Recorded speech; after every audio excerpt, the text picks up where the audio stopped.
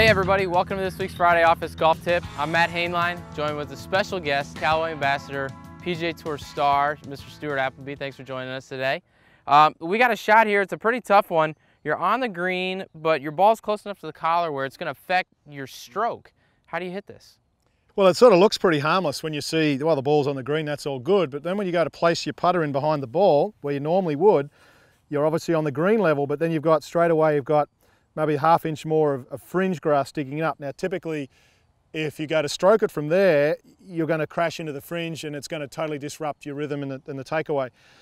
The only way, two ways to get around it is one, you can squeeze the putter, but that tends to put the ball into a bouncy mode. So it's like a chip and a putt. Doesn't really work unless it's a long, 50, 60 footer.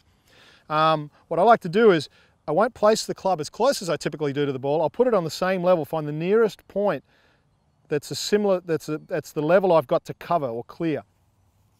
That will be at least ½ inch to an inch away.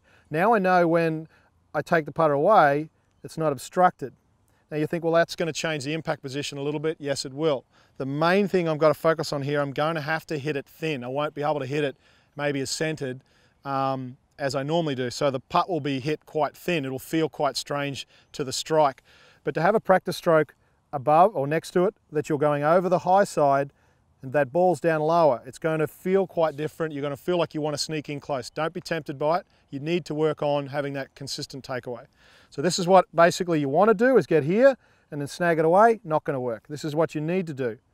Place it on the high side, the highest point, line yourself up, take it away, and then just going to come through and almost feel like you're hitting it on the head, a little dome. It'll run out beautifully quick. You get such a better strike that way versus trying to chase it in the lower grass. So there you go. Take that shot out to the course next time and you'll play better golf. Thanks, Stuart, for stopping by. Anytime, Matt.